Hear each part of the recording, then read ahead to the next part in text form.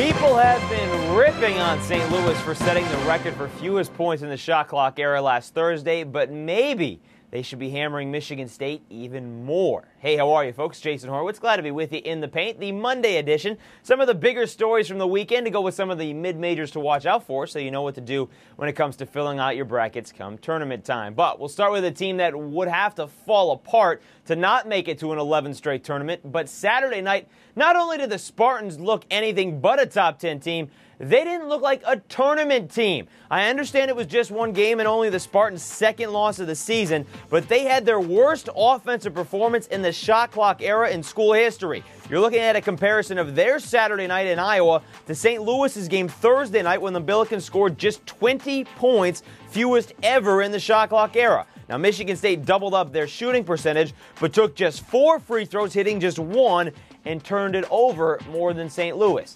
MSU fewest points by any team over the weekend. Now, of course, all that against an Iowa squad that is good defensively, but not that good. A sub-500 record on the year and a team that had lost 9 of its last 12. Spartans a great chance to regroup Tuesday at the Breslin Center, but against the defending Big Ten champs in Ohio State. Meanwhile, out west, the big story this weekend was UCLA handing Washington State its first loss of the season in the battle of top 5 teams. But another team that needs some mention is Arizona State. Sparky is 13-2 and undefeated in Pac-10 play. RPI not that strong, but Herb Sendek's team does have wins over Xavier, Oregon, and last week Arizona. All 3 of those teams with their own RPIs in the top 25. ASU hasn't left home yet in conference, but that happens this weekend when it makes the Northern California trip to Cal and to Stanford.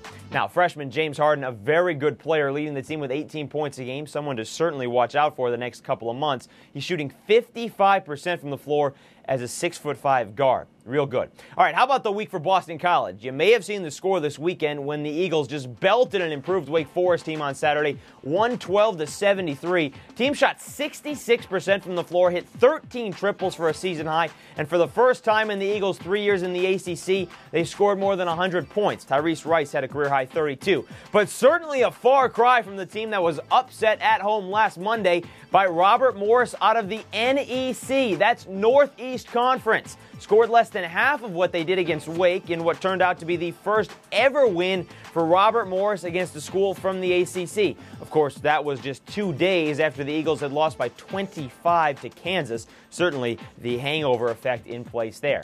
By the way, in case you're wondering, Robert Morris on Sunday lost to Sacred Heart in conference play. All right, BC, a big game Tuesday against Miami. Meanwhile, you're used to hearing about teams from the Missouri Valley as tournament teams, multiple ones, in fact. Before last year, when the conference had just a pair, there were 7 bids the previous 2 years with 5 tournament victories.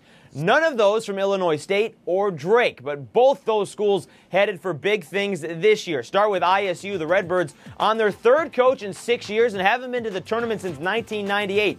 But first-year head man Tim Yankovic, brought in from being an assistant at Kansas, has his squad 13-3, 5-0 in conference play. And they do 2 things very well. Defend, tied for 12th in the nation, holding opponents to just over 37% from the field, and they dish, assists on nearly 2/3 of all their buckets. And how about Drake, the other team that's undefeated in the Valley? New coach Keno Davis has his team on pace to make its first tournament in 37 years. Took over for his dad, the great Dr. Tom Davis, and has certainly been impressive.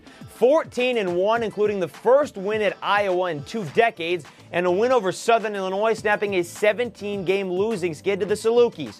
Drake and Illinois State meet on Saturday. A couple other teams to look out for. Steve Fisher's San Diego State 12-4. Not really any good wins, but did take down what has been the best team in the Mountain West so far, beating New Mexico over the weekend.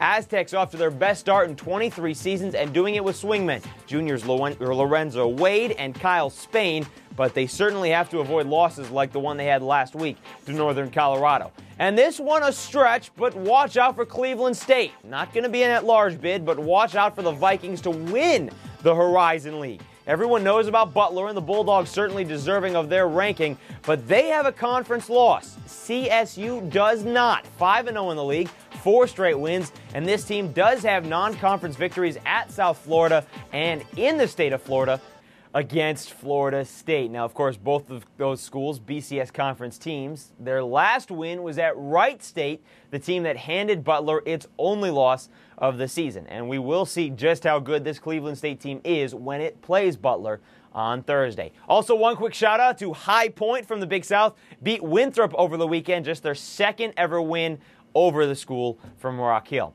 So that's how we do things in the paint. Of course, a fresh edition with Bill Raftery comes your way at the end of the week. And be sure to check out game previews beginning on Thursday with Clark Kellogg into the weekend. I'm Jason Horowitz. Enjoy all the basketball, folks.